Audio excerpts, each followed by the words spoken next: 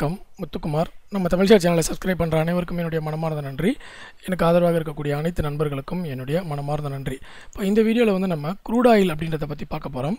Crude ஆயிலில் நிறைய பேர் ட்ரேட் பண்ணுறாங்க. ஆனால் க்ரூட் ஆயில் எங்கேருந்து வருது, அதுக்கான இம்பேக்ட் என்னென்ன நடக்கும், க்ரூட் ஆயிலை பேஸ் பண்ணி என்ன மாதிரியான ட்ரேடிங் நடக்குது, அதை எப்படி நம்ம ஃபோக்கஸ் பண்ணணும் அப்படின்றது எல்லாமே பேசிக்கான விஷயங்கள் தெரியாமல் மோஸ்ட்லி என்ன பண்ணுறாங்க அப்படின்னா, வெறும் கால்ஸ் கொடுக்கறத வச்சே க்ரூட் ஆயில் பண்ணுறாங்க.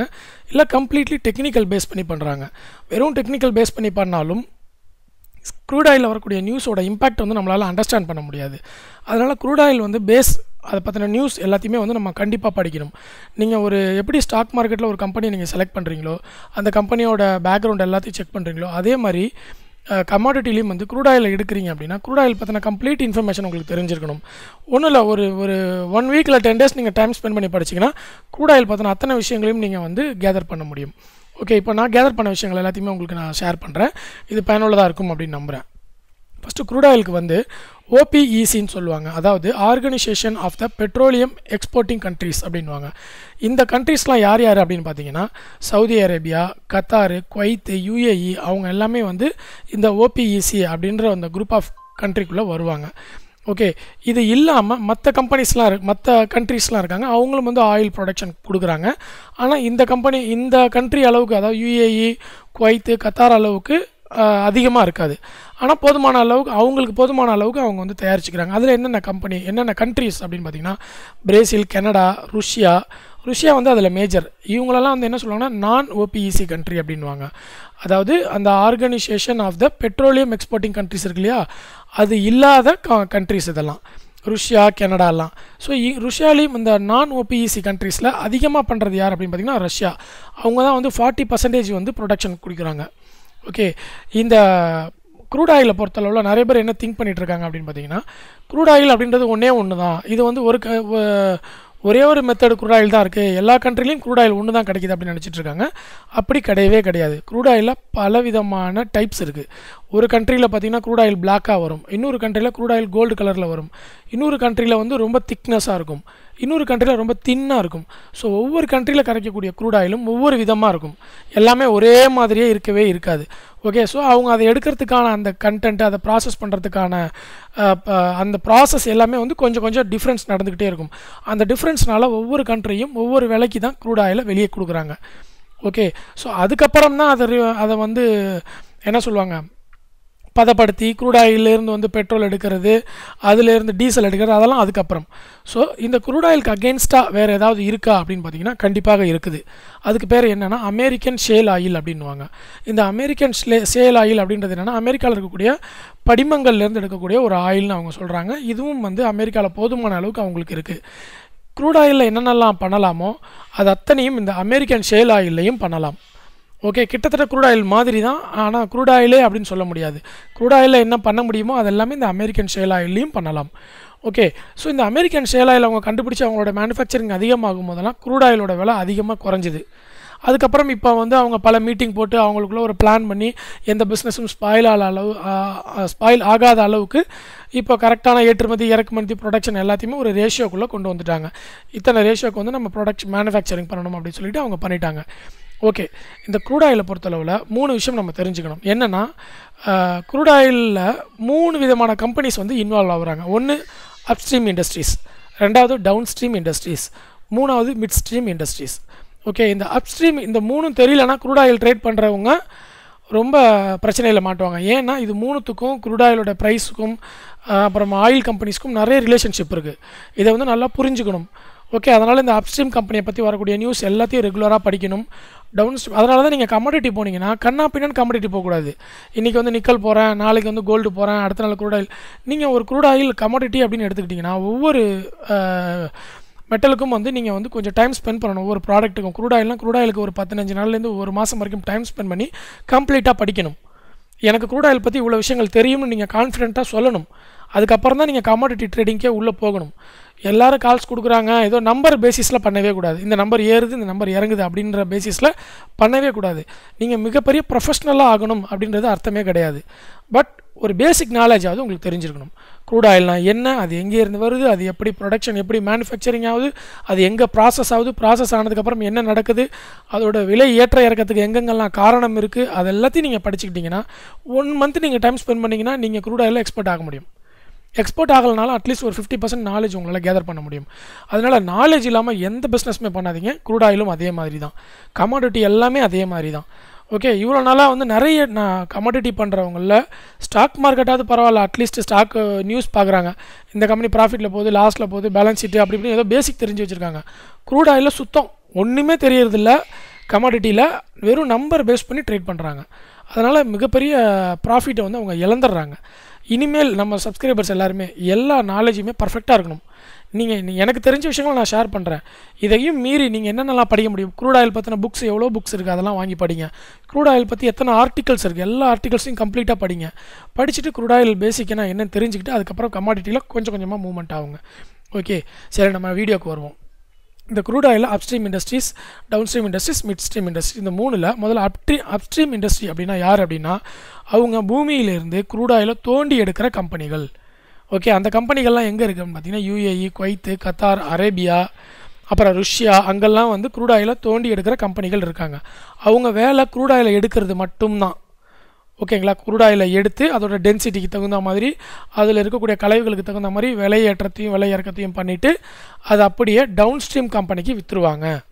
இந்த டவுன் ஸ்ட்ரீம் கம்பெனி அப்படின்றவங்க யாருன்னா வெறும் க்ரூட் ஆயில் அப்படியே வாங்கி அந்த க்ரூட் ஆயிலை ப்ராசஸ் பண்ணி petrol, diesel, kerosene, marine oil, aviation fuel, அப்புறம் வேக்ஸு, லூப்ரிகேன்ஸு, அப்புறம் வந்து இந்த பெட்ரோலியம் கேஸு எல்லாமே வந்து தனித்தனியாக பிரிப்பாங்க. ஒரு பேரல் வாங்கினாங்கன்னா அதில் ஒவ்வொரு பேரல்லையும் ஒரு கால்குலேஷன் இருக்குது. ஒரு பேரல் க்ரூட் ஆயில் வாங்கினா இதில் இத்தனை லிட்டர் மெரைன் ஆயில் எடுக்க முடியும், இத்தனை பர்சன்டேஜுக்கு டீசல் எடுக்க முடியும், இத்தனை பர்சன்டேஜுக்கு பெட்ரோல் எடுக்க முடியும்னு தனித்தனியாக ப்ராசஸ் பண்ணி எடுக்கிற கம்பெனி தான் டவுன் ஸ்ட்ரீம் இண்டஸ்ட்ரீஸ். ஓகே, இந்த மிட் ஸ்ட்ரீம் இண்டஸ்ட்ரீஸ் அப்படின்றவங்க யார் அப்படின்னு பார்த்தீங்கன்னா ஒன்லி டிரான்ஸ்போர்ட்டேஷன் பண்ணுறவங்க மட்டும்தான் இந்த மிட் ஸ்ட்ரீம் இண்டஸ்ட்ரீஸில் இருப்பாங்க. அதுக்கு முன்னாடி இந்த டவுன் ஸ்ட்ரீம் இண்டஸ்ட்ரிக்கு யாரெல்லாம் வந்து சாம்பிளுக்கு சொல்லலாம் அப்படின்னா BPCL, HPCL, IOC, petrol bunk எல்லாமே இருக்குது பார்த்தீங்களா, இவங்க எல்லாமே டவுன் ஸ்ட்ரீம் கம்பெனி தான். ஓகே, க்ரூட் ஆயிலை வாங்குவாங்க, வாங்கி ப்ராசஸ் பண்ணி பெட்ரோல் பங்க்குக்கு IOC பெட்ரோல் வச்சுருவாங்க, டீசல் வச்சுக்குவாங்க, கேஸ் எல்லாம் கேஸ் கம்பெனிக்கு கொடுத்துருவாங்க, வேக்ஸ் எல்லாம் வேக்ஸ் கம்பெனிக்கு விற்றுருவாங்க, பெட்ரோலியம் அப்புறம் வந்து லூப்ரிகேன் கம்பெனிக்கு விற்றுருவாங்க. ஸோ இது எல்லாமே ஒரு செயின் லிங்க். ஓகே, இவங்களுக்கும் க்ரூட் ஆயில் க்ரூட் ஆயில் அந்த ப்ராசஸ் பண்ணி எடுக்கிறாங்க பார்த்தீங்களா, அவங்களுக்கும் சம்மந்தம் கிடையாது. அடுத்தது மிட் ஸ்ட்ரீம் இண்டஸ்ட்ரி. இந்த மிட் ஸ்ட்ரீம் இண்டஸ்ட்ரி அப்படின்றவங்க யார் அப்படின்னு பார்த்தீங்கன்னா இந்த அப்ஸ்ட்ரீமுக்கும் டவுன் ஸ்ட்ரீமுக்கும் மற்ற எடுபடி வேலைகள் பார்க்குறவங்கன்னு சொல்லலாம், இல்லை டிரான்ஸ்போர்ட்டேஷன் வேலை.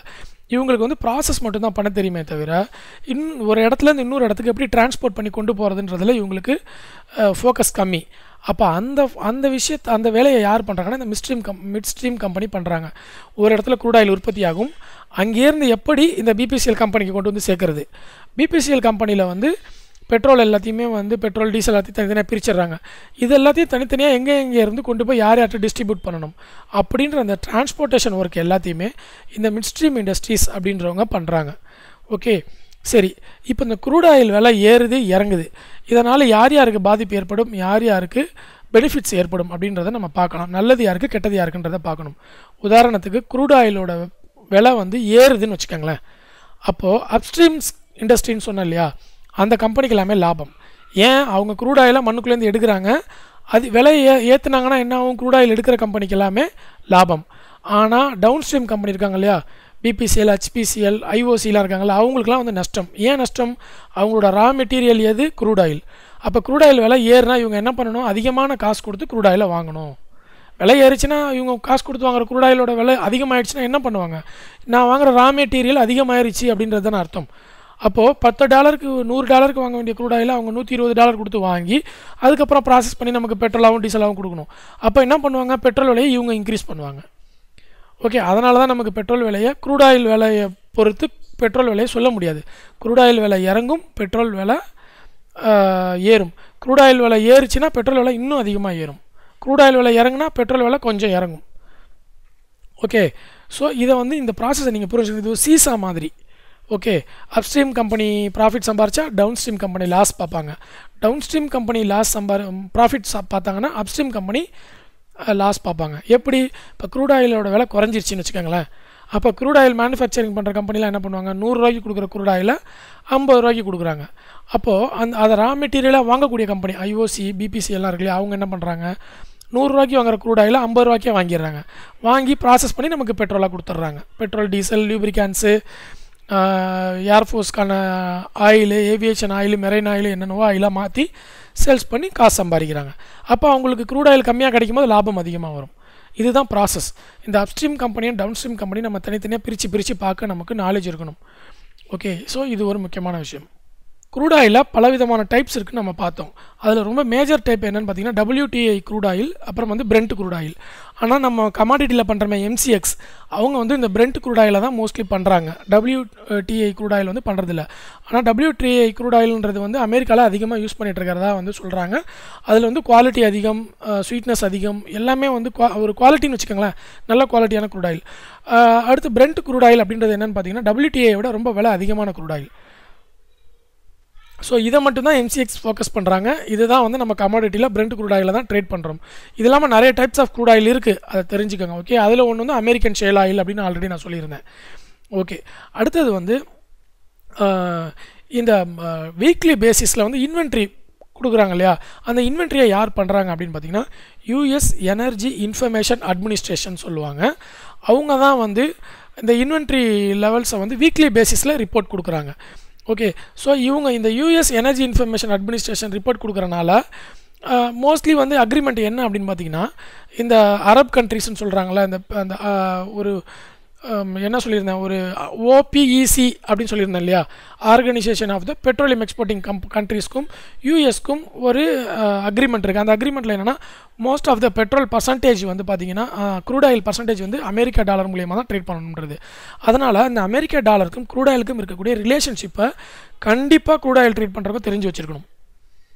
ஓகே, கண்டிப்பாக தெரிஞ்சு வச்சுருக்கணும். க்ரூட் ஆயில் நீங்கள் ஹிஸ்ட்ரியில் போட்டு பாருங்கள், crude oil versus US dollar அப்படின்னு போட்டு பாருங்கள். க்ரூட் ஆயில் ஏறுனா US டாலர் இறங்கும், US டாலர் இறங்குனா க்ரூட் ஆயில் ஏறும். ஸோ இந்த மாதிரி அதோட ரிலேஷன்ஷிப் என்ன அப்படின்றது ஒவ்வொரு க்ரூட் ஆயில் ட்ரேடரும் கண்டிப்பாக தெரிஞ்சு வச்சுருக்கணும். அதை பேஸ் பண்ணி வந்து நீங்கள் டிசிஷன் எடுக்க முடியும். அதே மாதிரி வீக்லி பேசிஸில் வரக்கூடிய இன்வென்ட்ரியாக கண்டிப்பாக நீங்கள் மானிட்டர் பண்ணியே தான் ஆகணும். ஓகே, MCXயில் வந்து க்ரூட் ஆயிலை 2 விதமாக ட்ரேட் பண்ணுறாங்க. ஒன்று க்ரூட் ஆயில் பிக் க்ரூடுன்னு சொல்கிறோம், மெயின் கான்ட்ராக்டு. ரெண்டாவது க்ரூட் ஆயில் மினி, கொஞ்சம் சின்ன கான்ட்ராக்டு. மினினா வந்து ஒரு 10 பேரல்ஸு. Crude oil normal crude oil அப்படின்றது வந்து 100 பேரல்ஸ். ஓகே, சரி.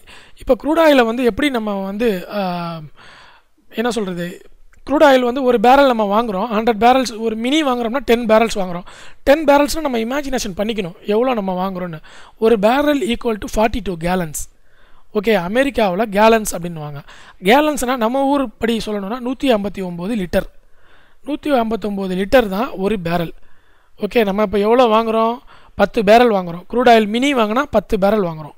ஒரு பேரல் 159 லிட்டர் நம்ம ஒரு பேரலுக்கு வாங்குகிறோம். அப்போ 10 பேரல்லாம் எவ்வளோ ஆச்சு, 1590 லிட்டர் நம்ம க்ரூட் ஆயில் வாங்குகிறோம். இதை ஒரு இமேஜினேஷனில் வச்சுக்கோங்க. க்ரூட் ஆயிலாம் என்ன, எப்படி வாங்குகிறோன்னு ஒரு டப்பான்னு வச்சுக்கோங்க. 159 லிட்டர் இருக்கக்கூடிய ஒரு டப்பா, அதுதான் க்ரூட் ஆயில் ஒரு பேரல். அந்த பேரலில் தான் நம்ம 10 பேரல் வாங்குகிறோம் ட்ரேடிங்க்கு. அதுதான் க்ரூட் ஆயில் மினி. அதே நார்மல் க்ரூட் ஆயில் அப்படின்றது மெயின் கான்ட்ராக்ட் என்னென்னா 100 பேரல் வாங்குகிறோம். ஓகே, அதாவது 100 பேரல்லாம் எப்படின்னா, நீங்கள் ஒரு ஆர்டர் போட்டிங்கன்னா க்ரூட் ஆயிலில் 100 பேரல் தான் நீங்கள் வாங்க முடியும், 100 பேரலாக தான் விற்க முடியும். அப்போ ₹1 ஏறுனா உங்களுக்கு ₹100 ஏறுனதான் அர்த்தம். க்ரூட் ஆயில் மினியில் 10 பேரல் நீங்கள் வாங்கி ஆகணும். ஸோ ₹1 ஏறுனா உங்களுக்கு ₹10 ஏறினதாக அர்த்தம். ஓகே, ஸோ இப்படி தான் க்ரூட் ஆயிலை நம்ம ட்ரேட் பண்ணுறோம். ஆல்ரெடி நான் க்ரூட் ஆயில் பற்றி ஒரு லைவ் வீடியோ போட்டிருக்கேன். எப்படி பண்ணணும் லைவ் வீடியோனா, அது அந்த என்னுடைய பிளாட்ஃபார்ம்லாம் நான் ஓப்பன் பண்ணி ஓடின் டயட்டில் ஓப்பன் பண்ணி காமிச்சிருந்தேன். இன்னும் ஒரு நெக்ஸ்ட் வீக்கில் வந்து நான் க்ரூட் ஆயில் ட்ரேட் பண்ணும்போது கண்டிப்பாக அதையும் நான் உங்களுக்கு ஓப்பன் பண்ணி இன்னொரு தடவை காமிக்கிறேன். அதில் எப்படி இண்டிகேட்டர் அப்ளை பண்ணலாம் அப்படின்றத காமிக்கிறேன். அதே மாதிரி வீக்லி இன்வென்ட்ரிஸ் வந்து க்ரூட் ஆயிலோட ப்ரைஸில் எப்படி இம்பாக்ட் ஏற்படுது, US டாலரோட இம்பாக்ட் வந்து க்ரூட் ஆயிலில் எப்படி ஏற்படுது, இது எல்லாத்தையுமே நம்ம தெரிஞ்சுக்கணும். அப்ஸ்ட்ரீம் டவுன் ஸ்ட்ரீம் கம்பெனிஸோட இம்பாக்ட் எப்படி இருக்குன்றத ஸ்டாக் மார்க்கெட்டில் ட்ரேட் பண்ணுறவங்களும் கண்டிப்பாக தெரிஞ்சுக்கணும். ஏன் அப்படின்னா, க்ரூட் ஆயில் விலை இன்க்ரீஸ் ஆயிடுச்சு அப்படின்னு ஒரு ஹெட்லைன்ஸ் நீங்கள் பார்த்தீங்கன்னா உடனே இன்ஸ்டண்ட்டாக நீங்கள் புரிஞ்சுக்கலாம் HPCL, IOC, BPCL எல்லாமே விலை குறைய போகுது அப்படின்னு. ஏன்னா அவங்களுக்கு லாஸ். புரியுதுங்களா? க்ரூட் ஆயிலோட விலை ஏறுச்சுன்னா ஹெச்பிசிஎலோட ரா மெட்டீரியல் தானே க்ரூட் ஆயில். அப்போ அவங்களுக்கு வந்து என்ன ஆகுது, அதிகமாக கொடுத்து வாங்கணும்னா அப்போ இவங்களுக்குலாம் விலை குறைய போகுதுன்னு அர்த்தம். ஸோ இந்த upstream company, down stream company இதை பற்றி தெரிஞ்சுக்கணும். இன்வென்ட்ரி பற்றி தெரிஞ்சுக்கணும். யூஎஸ் டாலர் க்ரூட் ஆயில் இதோட டிஃப்ரென்ஷியேட் என்ன, இதோட ரிலேஷன்ஷிப் என்ன அப்படின்றத நம்ம தெரிஞ்சுக்கணும். க்ரூட் ஆயில் வந்து ஆர்பிட்ரேஜ் அப்படின்ற ஒரு ட்ரேடும் வந்து பண்ணலாம். அதுவும் வந்து நல்லாயிருக்கும். அதை வந்து நம்ம அடுத்த ஒரு வீடியோவில் தனியாக ஆர்பிட்ரேஜ் அப்படின்ற ஒரு வீடியோவில் கிளியராக பார்க்கலாம். இந்த வீடியோவில் உங்களுக்கு க்ரூட் ஆயில் பற்றின பேசிக்கான தகவல்கள் தெரிஞ்சிருந்தது அப்படின்னா கண்டிப்பாக லைக் பட்டன் ப்ரெஸ் பண்ணுங்கள். நம்ம சேனலை சப்ஸ்கிரைப் பண்ணுங்கள். நன்றி, வணக்கம்.